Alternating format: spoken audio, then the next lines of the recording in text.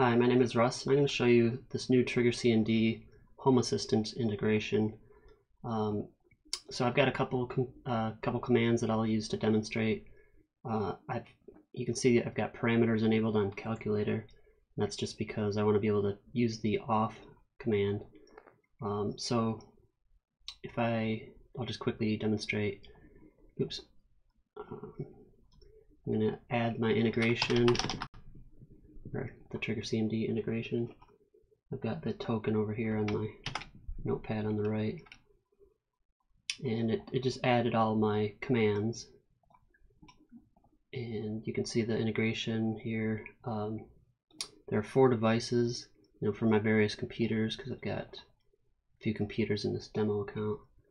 One is DS, that's this computer here, that's actually online. See the green circle there. So I've just got these 2 commands.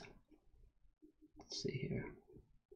If I press the on lightning bolt, it runs it. If I press the off lightning bolt, so it go away at the bottom there. There it went. And that's because, again, I enabled parameters and used the off command to kill the calculator when it's turned off. And I can turn on Notepad too. That came up over here on my other screen.